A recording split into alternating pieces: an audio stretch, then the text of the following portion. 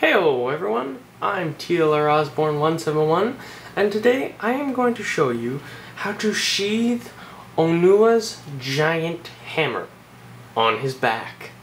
This way he can have free hands and show off his hands for posing. So let's get right into it. Because of Onua's bulky build, he has lots of extra pinholes and axle holes that are exposed. Now, this will give lots of option for storing his hammer and makes it really easy. Now on my version you'll notice that this blue pin and this gray axle pin are switched. Now this switch I did on Pohatu's just for aesthetic purposes to make him look better.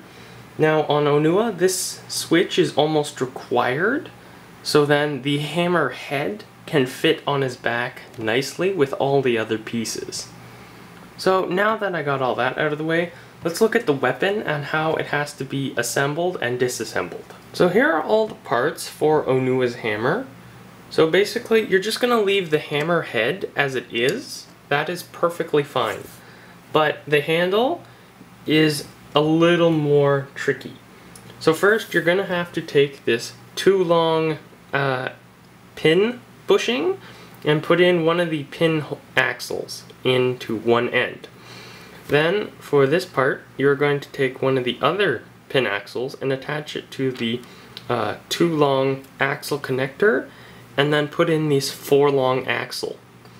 And then this giant axle, you're just going to leave it alone. That is perfectly fine as it is. So let's get right into putting this stuff on his back. Now to start, you're going to take the too long pin bushing with the pin axle on it and put it on the top of the unity piece on this blue pin. Now that's not going to fall off at all. Now next you're going to take this 3 pieces and attach it into this side or the other side, whichever you prefer, of the extra armor on the sides to make Onua bulky. Now I'm going to put the hammer head on the left side, so on the right side you're going to put the very long axle. Now this long axle sticks out very far. I have to admit that myself, it sticks out very far. Now this is all forgiven when you put the hammer head on because of how bulky the piece is itself. Now, for the hammerhead, you're simply going to stick it into this other Hordika neck on the open axle, and voila, there you go. You've stored everything on Onua's back. Now, as I was saying, putting this piece right here is required because the hammerhead has very limited room, and putting it putting it on the lower orientation gives the hammerhead very little room for movement and limits the articulation of this arm by a good amount and makes this shoulder pauldron a little harder to position just because of this hammerhead not being able to rotate just that tiny bit. With the weapon stored on Onua's back, you can actually get some very interesting poses.